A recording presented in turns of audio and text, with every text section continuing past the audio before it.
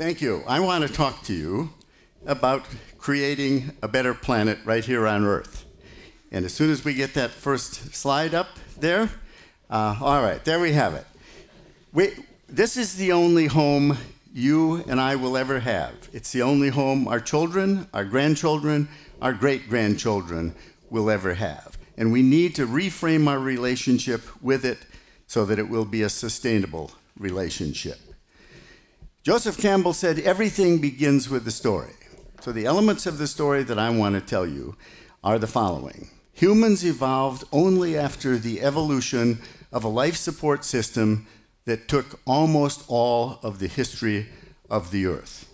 Population grew, we developed societies, we began to consume things, and we find ourselves in a situation where we have put ecosystems and the services that they deliver, that are called critical ecosystem services, at risk. We need these for the human race to survive.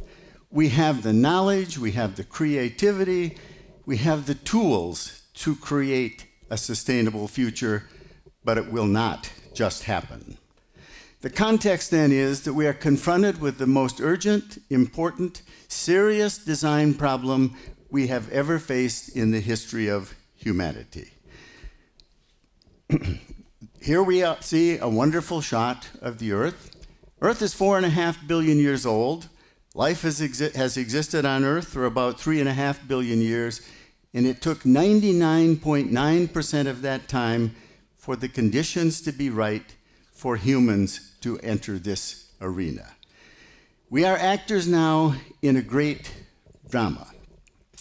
Everything that went before created the stage for us to thrive. We have biodiversity, we have ecosystems that deliver ecosystem services that provide clean air, clean water, rich, productive soils. And we have a climate that was created for us when we first arrived on stage that was propitious for us to thrive. And thrive we did. Our numbers expanded significantly. And we now have something in our population of 7 billion people, and it has grown exponentially. In the last century, population more than quadrupled, from 1.6 billion people to 7 billion people, and it continues to grow. It's on target to reach 9 billion by the end of this century, or by 2050 rather, and to reach 10 billion by 2100. So our success as a species is really quite remarkable, but success came at a cost. Our consumption increased even more rapidly than population. If you look at the figure that's going to be on the screen, you will see that in 1965, when our population was 3.3 billion people, we used about 70% of the Earth's land, water, and air to produce what we consumed and to assimilate the waste that we produced. By 1983, the population had increased to 4.7 billion, and now we are consuming things more rapidly than Earth can replenish them. This is called ecological overshoot. The overshoot continues to grow, and this is one of the major factors that we need to deal with. Our global commons. A commons is something that belongs to everyone and to no one. We have two global commons, the atmosphere and the ocean. They're life support systems for humans and for everything on this planet, and we have fundamentally altered them. In the last 200 years, we have increased the amount of CO2 in the atmosphere over pre-industrial levels by about 35%. This is primarily because of the burning of fossil fuels and secondarily because of deforestation.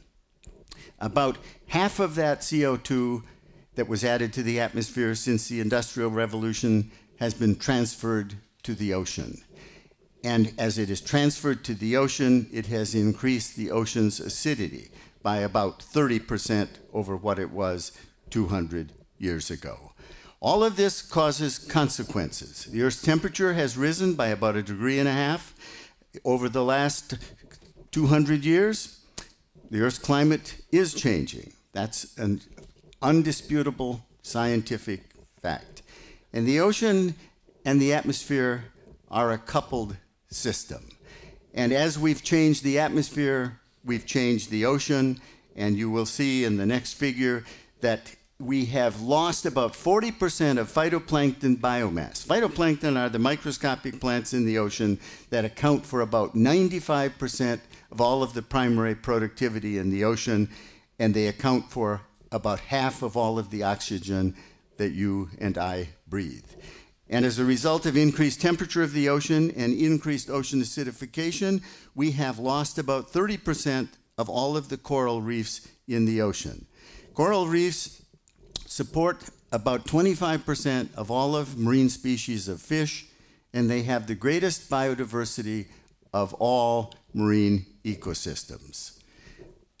The ocean creates the conditions on Earth for life, including human life.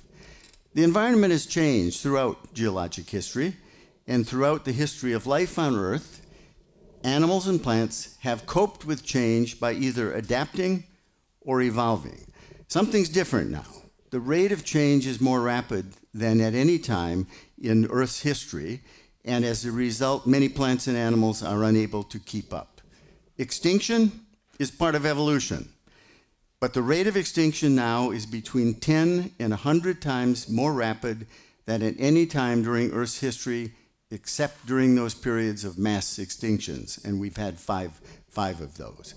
E.O. Wilson and colleagues have stated that by the end of this century, we could lose half of all existing species as a result of human alterations of habitats and the rapidly changing climate.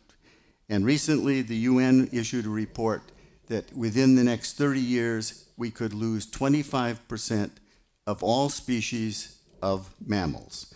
It is the biodiversity and the ecosystem services that you and I depend upon for our survival. So we have this lead role in the drama of life on Earth. It's the first time any single species has played this role. And it's a very important role. Throughout most of the history of humans on Earth, that goes back 200,000 years, only 200,000 years, it has been improvisational theater made up on the spot by the most innovative, creative species ever to have lived. But now we find ourselves in a situation where we have to combine that creativity and innovation in a more coordinated, collaborative script if we are going to continue this drama of humans on Earth and have a very long run. Our challenge then is really to preserve what is the Earth's natural living infrastructure, biodiversity and ecosystems. And these are some of the major problems that we need to confront. Overpopulation, overconsumption, habitat destruction, energy use, particularly our reliance on fossil fuels, climate change and its effects, agriculture. If there were one thing, the human activity that has the greatest impact on the ocean, it would be agriculture. Loss of biodiversity and ecosystem services and poverty. All of these problems fall into a category that are called wicked problems. They're a different category of problems. They're different from complex problems. Putting a man on the moon and a rover on Mars, those were complex problems. It took thousands of engineers and scientists to figure out how to do it. But they had very clear goals and objectives, and there were quantifiable metrics of success. Wicked problems don't have clear objectives and goals. They don't have quantifiable metrics of success. You have to surround them with people with different perspectives and take a lot of time so that you are addressing the right set of issues, the right set of questions. There's no silver bullet. There's no optimum solution. There's no right answer. If you're lucky, you end up with a portfolio of partial answers that in the aggregate will minimize regret. And here you see a cartoon of these. And it's the complexity of the individual issues here and the interactions with all of the others, because they're all tied together and they are all interconnected across the world. The grand challenge then is, how do we figure out how humans can live sustainably on Earth? And essentially we have to create an entire new relationship of humans and the Earth, and we need to create new relationships among peoples. Victor Hugo once said, "There is nothing like a dream to create the future." The best scientists, engineers, artists, designers, poets, even politicians are dreamers. Sometimes they give us nightmares. We need to have a big, bold dream of a new planet right here on Earth. It needs to be a dream that has people working together across the planet to slow the rate of environmental change so that nature can catch up. And it has to be a dream that includes the more than 1 billion of us on this planet who don't have access to clean water, to sanitary facilities, to adequate housing, to adequate food. Those people aren't just in the developing world. Every night of the week, somewhere around 75 to 80,000 people in Los Angeles County sleep on the streets. We have to have a much more inclusive set of solutions. And it's going to require broad-scale change. The one thing that makes this possible is that we now have the emergence of a new commons. And this is the information commons. For the first time in the history of humanity, we are able to share data and information in real time across the globe using the internet. Cell phones are increasing in numbers more rapidly than population, and it isn't just in the developed world, it's also in the developing world. So we have opportunities to communicate, to collaborate, to share data, to transform data into information. Information is data that is configured to deliver a message or to tell a story. And knowledge is information in context. The context that we need to be looking at are local issues, local situations. Translate that into wisdom and into action, because it is only through local and regional actions that are aggregated and scaled up to a global set of approaches that we are going to be able to redefine the relationship of humans with Earth and create a sustainable situation. Often it's hard for many of us to envision a vibrant alternative future.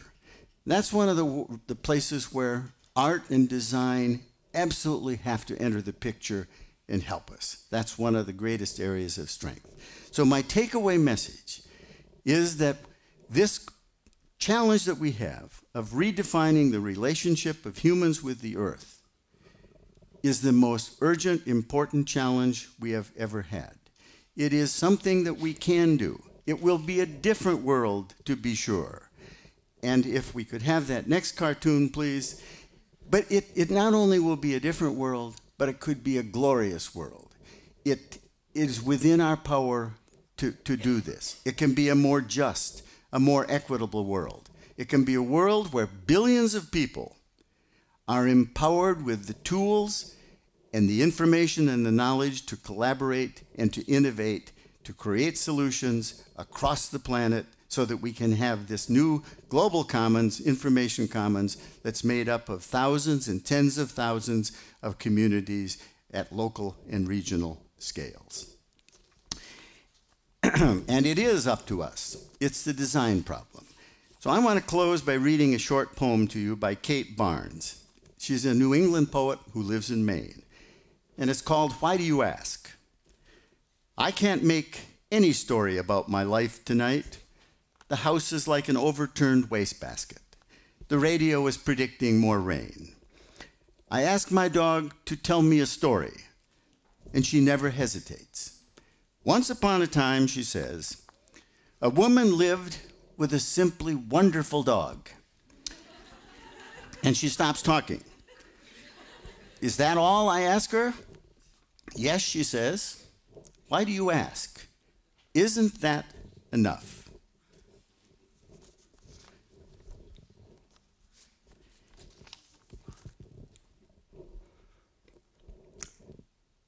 Ladies and gentlemen, even when the world seems like an overturned wastebasket, we live on an absolutely magnificent planet. It's the only planet we will ever have, and we need it. Isn't that reason enough?